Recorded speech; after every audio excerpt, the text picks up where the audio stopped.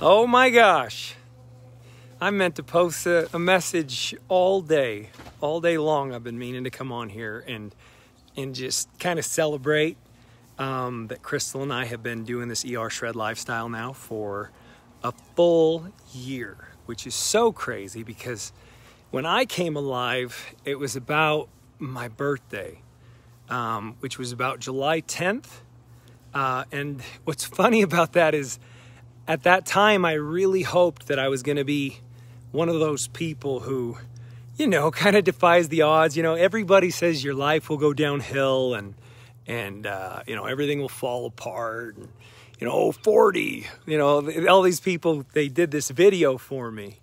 And hey, Mel, they did this video for me, and Crystal had everybody record their sentiments about, me turning 40.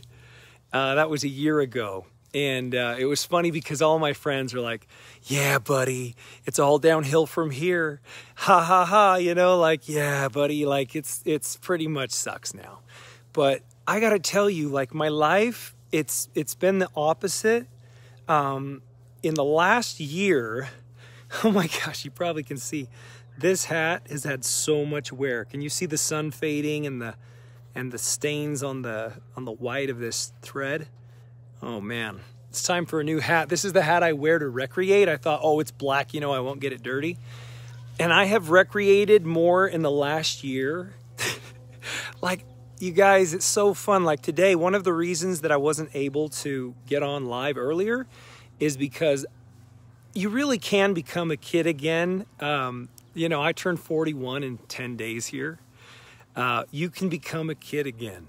So I actually play a lot with my kids now. I know what it feels like to have that dad body, and I know what it feels like to kind of to feel like you're going to pay a price. I know what it feels like actually to go play the turkey bowl, and you're in your 30s, and you're like, yeah, I'll go play. Well, in your 20s, you think you can still play tackle, and when you start hitting about 30, it's like, oh, buddy, why are you playing tackle football? And then when you hit those mid to late 30s, I know what it feels like to even play flag. And you go play, and man, you feel that. Hey, Heather there. Thanks for joining. You feel that for what, a week? I remember Crystal started telling me, it was probably from my mid 30s on, she was pretty opposed to me going to play pickup basketball, going to play flag football. She's like, man, I don't want to hear you complain about that for a week. I don't want to see you laying around all sore. But that was my reality, is that my body was different. It was so different. And it's kind of mind-boggling for me. My mind was different. Everything was different. My thought processes, my emotions, my creativity. Everything is so night and day, but I can relate. If I'm being fair, I can totally relate to what it feels like to be oh man, I'm 30, I'm 33, I'm 35, and then 40, and it's my body's not healing. I mean, part of the reason I could never get in the best shape I hoped for, even though I would try, I always wanted to be in great shape. Because I love fitness. I've always loved fitness, and I've always loved nutrition, but I would try, and it just wasn't happening for me. And then, couple that with the kids and just everything around that, it was just tough. And so now the cool thing is, yeah, my time is still very much sucked up by my children, but I can perform. Jesse talks about how not everybody has to be like a professional athlete in order to be, inspired or motivated by performance. You should be motivated by your performance, even if you're playing with those kids or, even if you have a certain job, no matter what it is, you should be motivated by performance. What's up, Tasha? Oh my gosh, it's so fun to see you guys on here. So for me, ER Shred, what is it? On our 1 year anniversary, what is it about ER Shred that's so meaningful to me? And I'm going to have to go back and read all these beautiful comments, you guys, because if I start reading them now, it's just going to steer my train of thought, but I will go back and read them. Thank you. If I was to think about, like, what is it? What am I so grateful for in the last year around ER Shred? What am I so happy about? What am I so grateful for?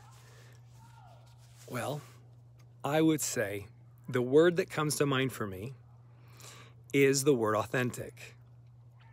It really is, because I used to worry a lot about what people thought of me. I used to worry a lot about the way I looked. As you can tell now, I really don't care, because I just love being me. I love Sean. And that's exciting, because I can see now that for a lot of years, and I think people tell you this, when you hit the certain age, you start to realize, like, nobody really cares about you that much. Stop caring about so much about what they think. Nobody really cares about you that much. Nobody really cares what you're wearing that much. And if they do, shame on them, because that's their stuff. Nobody really cares so much about how you talk. And if they do, shame on them. That's not their place. That's not where they should be.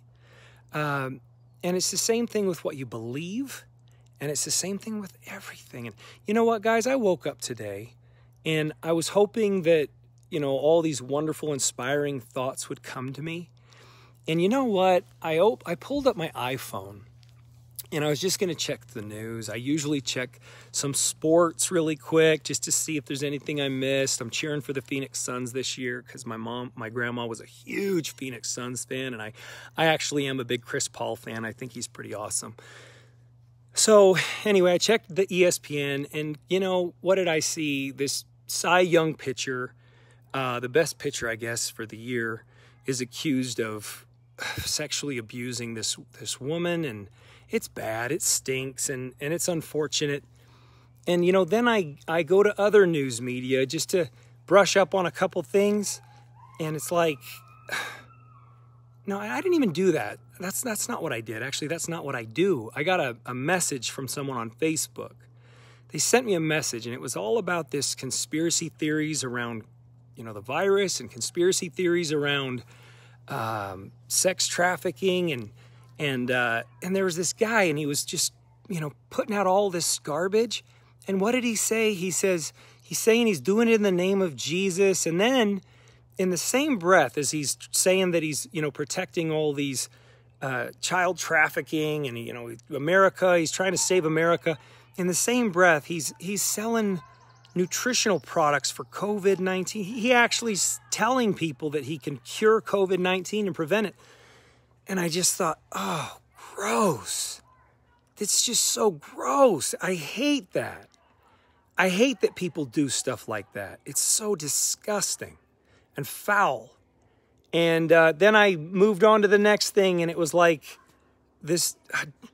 Anyway, I'm not even going to go there with all this stuff, but it was like, I told Crystal this morning, I was like 5 different things. And I just thought, ew, this world can be so gross.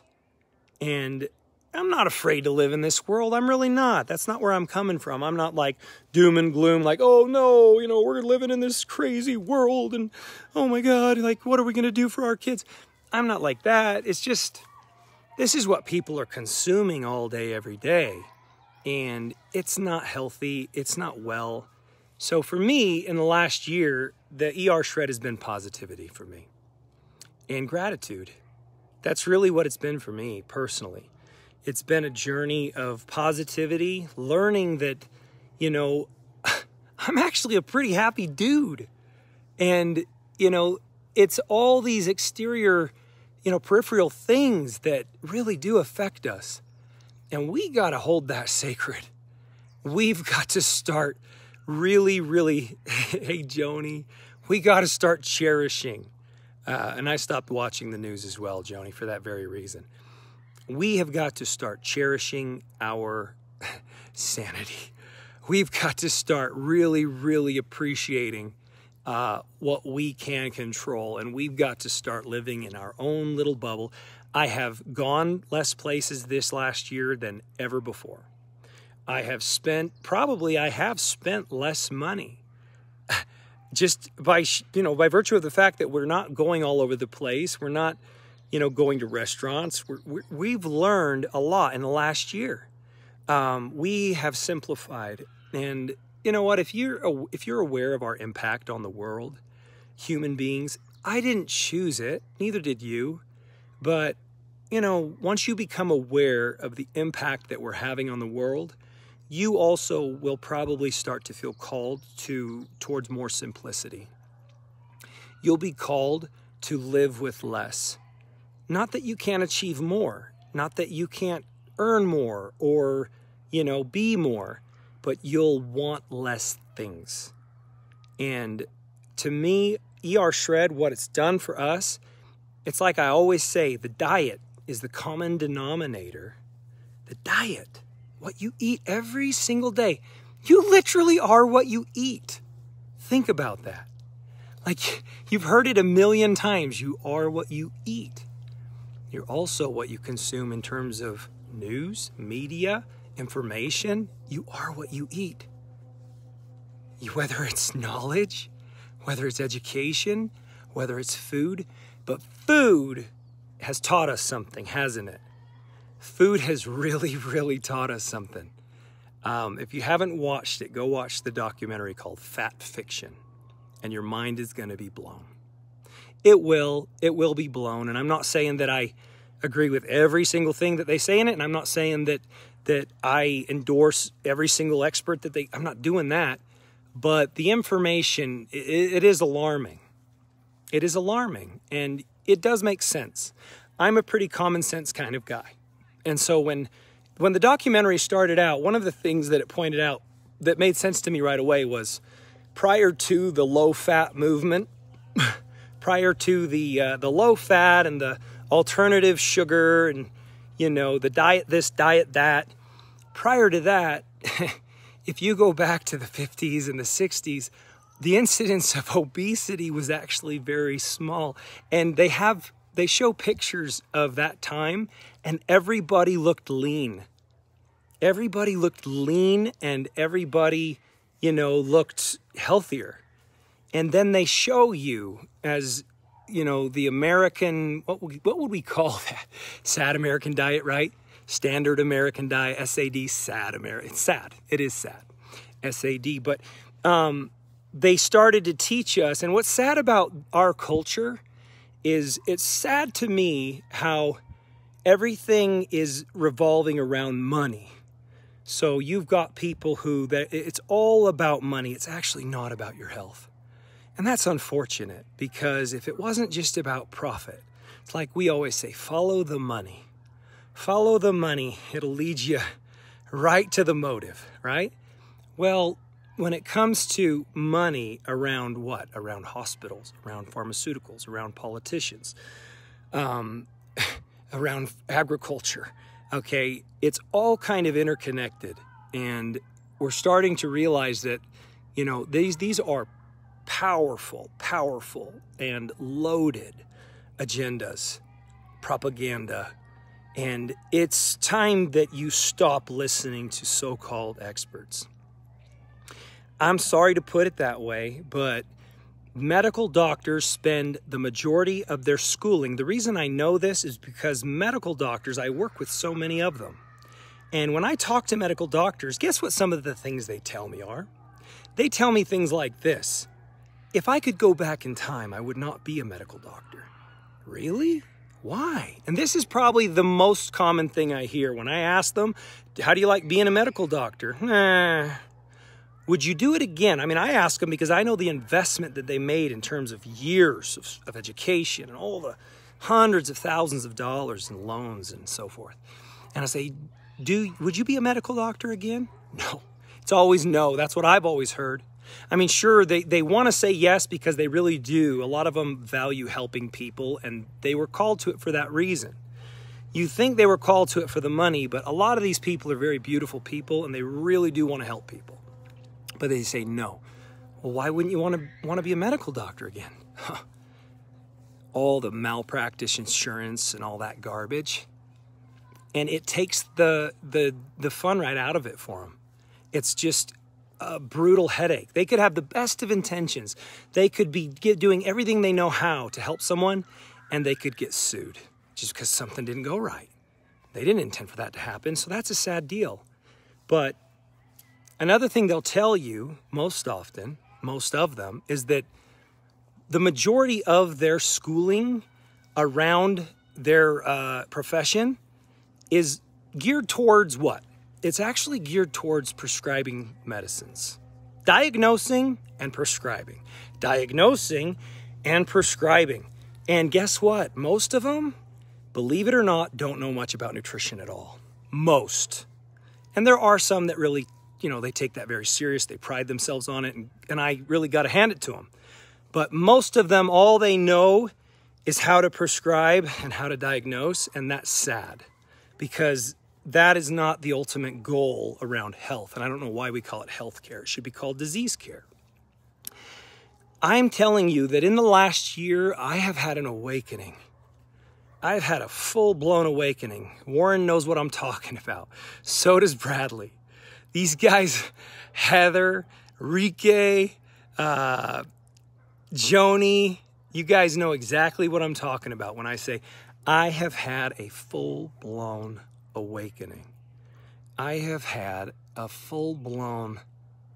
my son has a condition where he was born with this little ear. I think it's 1 in every 4,000 babies today, probably because of the environment we live in, probably because of all the toxicity and the synthetics. It's unfortunate, but about 1 in every 4,000 babies is born with a thing called microtia, which is an underdeveloped ear, 1 or 2. And my son also has a closed off ear canal. He can only hear out of 1 ear. The interesting thing about that is it's like he's gifted in other ways, like he's amazing with his hand-eye coordination and all his motor skills. But when it comes to being able to locate sounds, he struggles.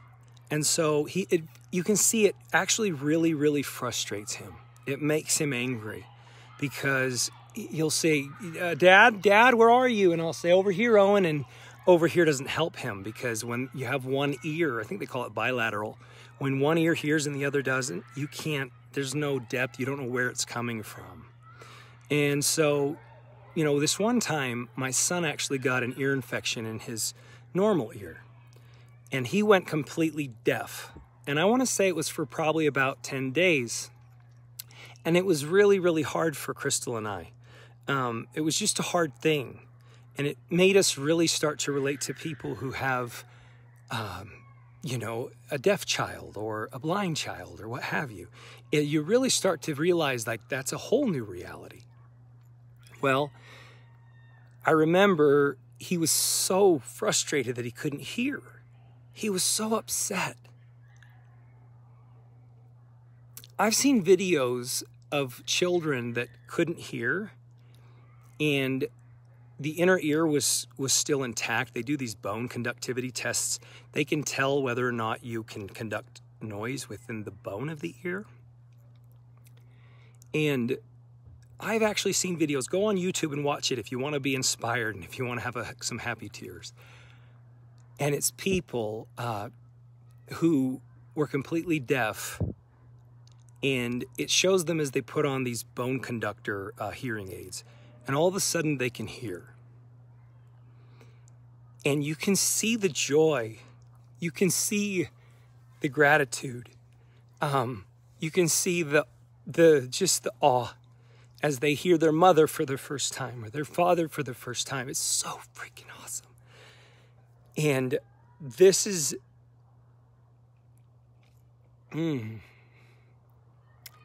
that's how I feel about ER Shred. I feel like I didn't know what it was like to feel good in the gut, in my head, looking at my body, all the ups and downs. Like, I didn't know that it could actually happen, and it could happen naturally, and it could happen without forcing it or willing it. It can happen. And when I realized that, I actually started crying. I started crying because I thought, I haven't felt this good. I don't even know what it's like to feel this good. And I remember just thinking, I'll never let this go. That was a year ago. I thought, I will never let this go. The feeling, never again. You can't take it from me. And I have to tell you, like, do I have stressors just like everybody else? I've got a 15-year-old daughter. I've got 4 children. I've got stressors just like everybody else. But I remember saying to Crystal, we have to help people. We have to help people with this. And we've been so misperceived. Oh my God, I love Jesse's post that he put out yesterday where he's flipping everybody off because he's right. Like, people still don't understand what we are. But I will tell you what we are. ER Shred is a lifestyle empowerment protocol that gives you back power. That's all it is. It gives you back power that you didn't know you'd lost. In fact, you probably never had it. Control, freedom, power, control, and freedom. I've never seen anything like it in my life, and I've been in the nutrition space around it my entire life. And I've never seen anything. Yeah, I've seen people lose lots of weight, but that's not what we're excited about. Are we excited about that? Yeah, because that's indicative of good health, sure. If it's done in a healthy way. But I'll tell you what I'm excited about. This lady, I'll give you an example. This lady in our group, you can get there by going to ershredders.com. I woke up this morning and one of the more positive things that I read that put me in the right space was this beautiful lady, and she said, I don't remember her name, but she said that for the first time, she was able to walk all the way across this shopping mall with her grandson, and she didn't have to stop. And her grandson kept looking at her saying, Grandma, do you need to take a break? Here, let's sit down. And she was like, no, I'm good. I'm great. And she walked all the way there, I believe, and then she walked all the way back. And she said she just feels so good. And she could just keep going.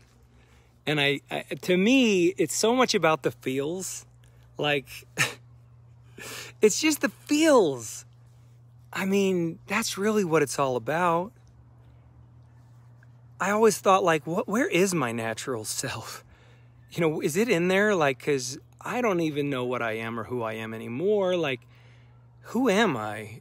And then all of a sudden, you get to a natural state. You start feeling right.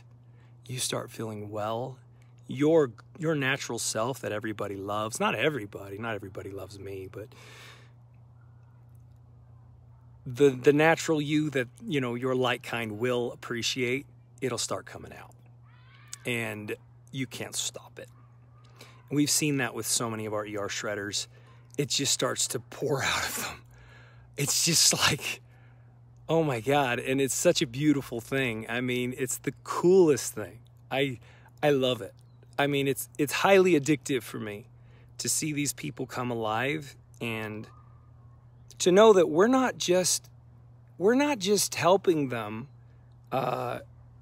get well physically, but there's something else that's happening. I'm not even going to say mentally, emotionally. There's something that's happening with, some people refer to it as a conscience. Some people, they refer to it as your higher self. There's something that happens when you're able to get to that baseline and you're able to, get all that crappy stuff out of the body and you're able to start getting off all those culprit things and you don't want them anymore. There's something that happens where you didn't know that your body has a language and your body will speak to you. It will. And people start to realize that their body speaks. And if they'll listen, their body is it's far more powerful than any doctor. It's far more powerful than any author. It's far more powerful than any presenter or anything, okay? Any certification. Your body's a miracle. But you don't know how to listen to it. And when you learn to listen to it, that's where power's born. that's where you start to realize that, whoa, this is a little creepy crazy, because this is starting to manifest in all other areas of my life, which it is a little freaky. I'll admit it's a little creepy. It's a little creepy because it's like, wait a minute, I didn't know that I could be my own guru. I didn't know, you know what I mean? Like, we're taught to glorify everyone else all the time. We're taught to, constantly, look to others for our information and for our validation. And it's like, trust yourself.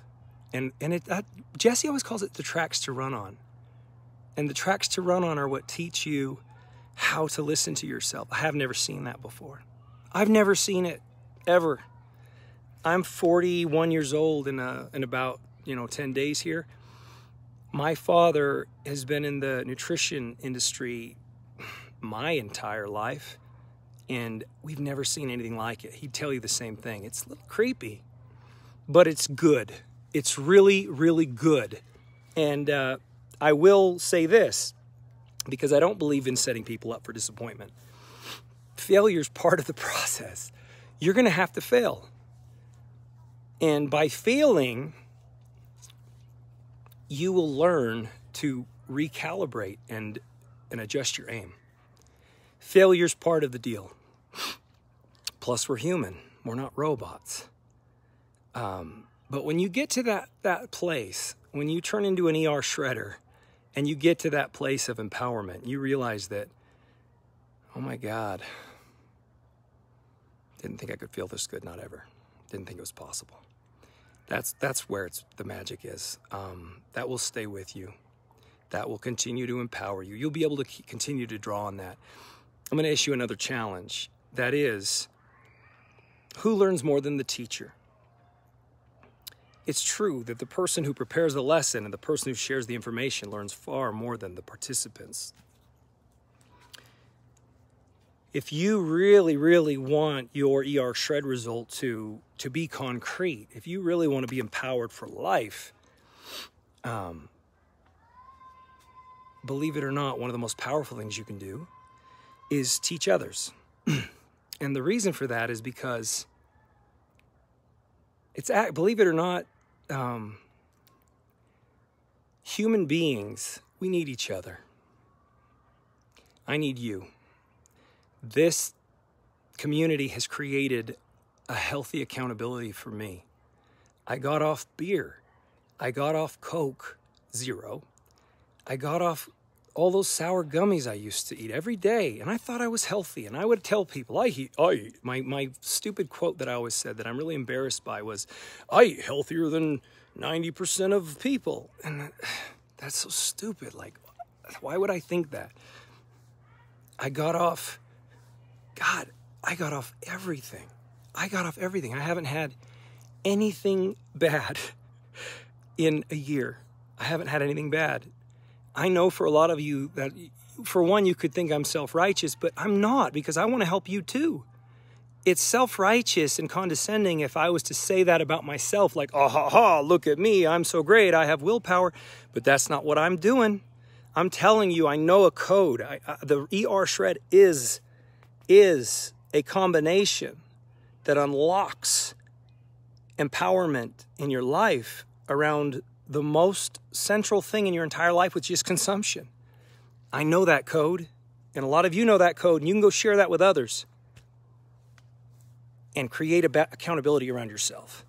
Because accountability, when it's done in a positive way, it can be pretty powerful. So that's what we do for each other. Not accountability in terms of, wait, you ate what? Or, wait, like, you did what? Oh my God, you can't do that. Like, accountability that I'm talking about is inspiration. It's not through shame or guilt, it's inspiring. And you guys all inspire me, and I really hope that I inspire you. That would be my hope, is that you'll see I'm just an average guy. I'm a normal guy. I'm a down-to-earth guy. I don't claim to be any kind of intellectual. I don't claim to be anyone special. I really don't think I'm special anymore. I used to think I was, and now I know I'm not. Where I'm not any more special than anyone else. But I got a phone call. I love people. And if I find something that works, that legitimately works, then I'm going to help people. And guess what? I ain't doing it for money.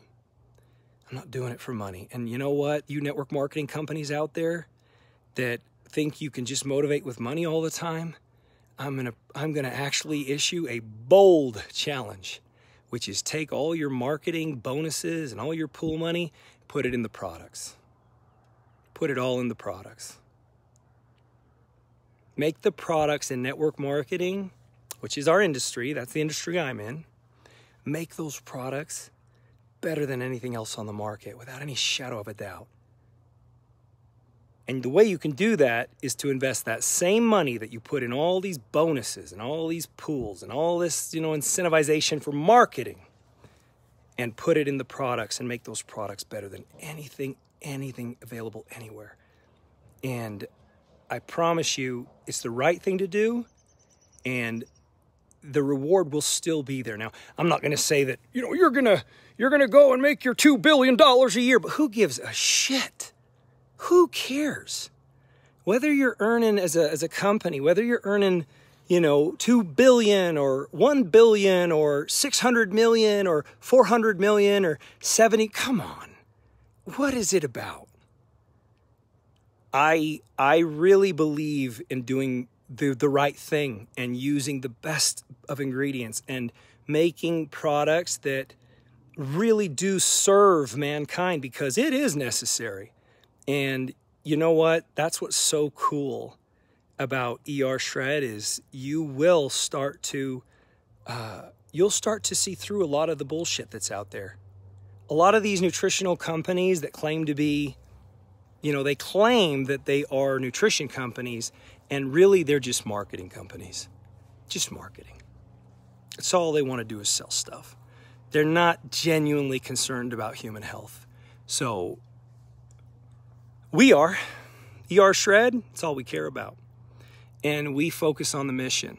Around the opportunity of sharing ER Shred with other people, I want to tell you something. The best example I've ever seen of doing it the right way is my mom and dad. And all they cared about was results. And they always said, we are product result driven, not just product driven, but product result driven, and we're people driven. And so if you can make what you do about enriching people's lives, and if you can deliver on that without hype, without all the BS, without all the smoke and mirrors, if you can deliver a legitimate, viable result, then you've got something. And you can help people. You'll go to bed at night feeling good about what you're doing. You'll wake up in the morning motivated to get going. It's very, very exciting. It's very fun. And I'm so grateful I discovered this. Because why? I think people actually do go their whole lives without ever discovering something that fulfills them. Something that is that fulfilling, where you help someone in this area, you help give them back their health, reclaim that birthright, and they kind of look at you with this sparkle in their eye, and it's like, they don't even have to say thank you. You feel it. You feel their immense gratitude, and you feel like you're a superhero. You feel like, look what I did. Oh my God, like I am a superhero. That's fun. That is so fun. And so with that in mind, can we help people? We have. We sure have. We've helped ourselves, and then we've gone and we've turned around and done the right thing and helped others. And that's all we hope to continue to do. And it's enough. And money will be there. It'll continue to be there. It always is. Money is just energy. It's just energy exchanged for value provided. That's it. That's it. And guess what? Do you have to have money to motivate people? I don't care. I just don't care. Because when people focus on the money and they say, I'm going to show everybody the money. I'm going to show everybody the money before they even try the product. Money. Sorry, but that's going to go away. It's going to have to. So many things that don't serve humankind over the centuries has gone away naturally. So many things are going away. So many things will continue to go away. This industry can be a very good thing. But the minute that the focus becomes purely on marketing and money, you've lost your way, and it ain't going to happen for you. It's not going to cut it. There will not be sustainability, which I hope that's what we all want. That's what I want. I want the people who I help today, I want them to be around a year from now. I want them to be around 2 years from now. And if they're not, why aren't they? Do they not see value in what I offered? Did they not see continued value in the lifestyle? Then if not, then I have to start asking myself what needs to change. Where do I need to improve? What other, things do we need to employ and resources do we need to work with? And we need to fill needs. It's that simple. And I'm just so sick of the hype. I'm just so sick of, well, anyway, I won't go there anymore, but all I want to say is thank you, thank you, thank you. Jesse Jamnick, Bob Sivright, Susan Rothman, Heather Sika Leonard, Mel, Adam Sisk. I mean, I could go on and on. Tara Cooper, Lenny Evans, Natasha, and Rick. Like, guys, I could keep going. I just love Heather, Rod. I'm going to leave people out. Connie, Bonnie, Kimber, Olivier. I mean, guys, I can't thank everybody enough, and I'm never going to be able to say everybody's name, but you guys all know who you are, and you're my tribe. Crystal and I love you so much, and we're grateful for you. And if anything, that what this has taught us is that there's a lot of people out there like us, and we're not weird. We're not oddballs. There's a lot of people out there like us. There's a lot of people that hope for what we hope for. And there's a lot of people that have decided enough. Time to be brave. Time to start to do the right thing for the right reasons. Time to require what is right. That's where we're coming from. I love you all. Thanks so much.